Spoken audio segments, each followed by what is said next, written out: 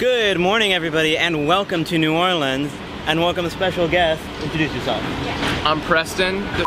Wait, I should say my last name. Edit that out. I'll bleep it out. Preston. We are here in New Orleans. I'm visiting. Preston is from a small town nearby in Mississippi, and while I'm here for our one day, we are riding this loud. Please have fare ready. We're riding this loud streetcar. I don't really have any specific plan for this video. I just want to show off the streetcars, show that you can have historic streetcars running, and show that New Orleans has reintroduced its streetcars over the past 30 years, really improved them. So let's go for a ride.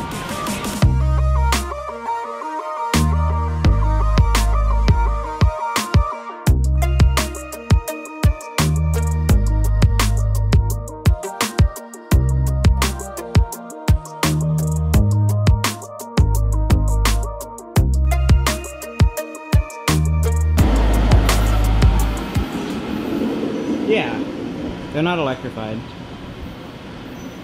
Alright, we just got off the streetcar. We were gonna go all the way to Canal Street and get on the ferry, but it started thundering, and it's not raining yet, but it seems like it's gonna start soon. Preston, what was your impression? Because that was the first time you've been on the streetcar, despite living close by. I usually just walk around.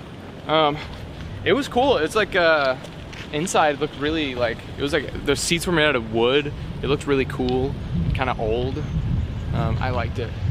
Cool vibe. I thought it was also pretty nice. It was annoying to me though that like every time it comes to a crosswalk or an intersection, they basically just stop. Yeah. Like they don't have any right of way. They just have to stop. It's just a car. Yeah. It's literally just a car. But it is nice. And honestly, I thought that was pretty good for a historic streetcar, but we're going to be riding some more. That's right. In just a few moments. Because we missed our stop and now we have to go back and get back on the train. We did. Thanks for revealing that I'm a fake fan. I just embarrassed you so much.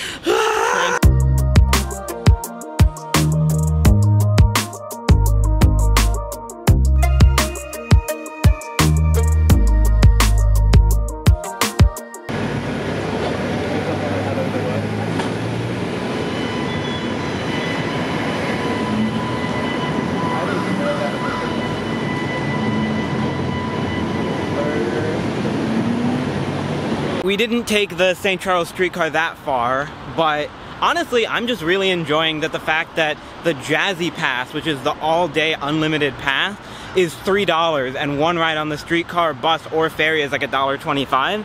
So if you use it 3 times, it's completely worth it. Like, it's so great. Isn't it, Preston? Yes. It's really amazing. Worth it. And the name is great, too. Yeah.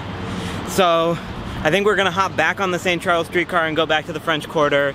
I'm sure that future Toby has made some amazing over-the-top edited segment giving you the history of the streetcar line, but I'm too sick and tired for that shit. Just look it up on Wikipedia. Well, this is a really great stop in terms of amenities. I mean, we got sidewalk, green track, a sign, and that's it. There's no shelter. The tracks literally like cut through the sidewalk up here.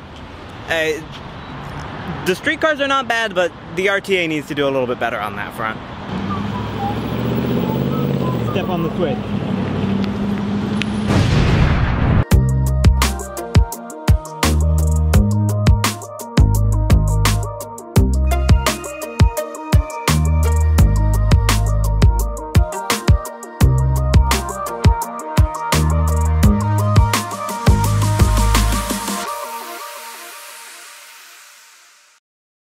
And we are back in New Orleans. It is a different day.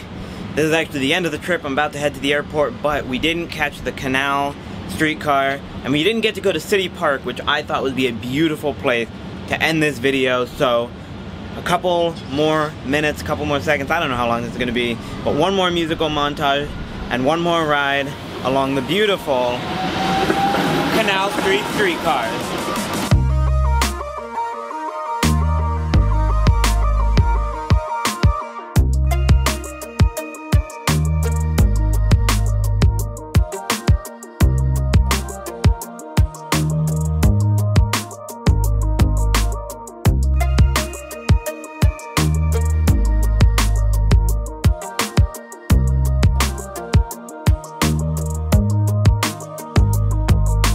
And there you have it. Those are the New Orleans streetcars. I thought they were pretty good. I had some issues with the speed. I feel like they kind of, we can relate to the Green Line on Com Ave.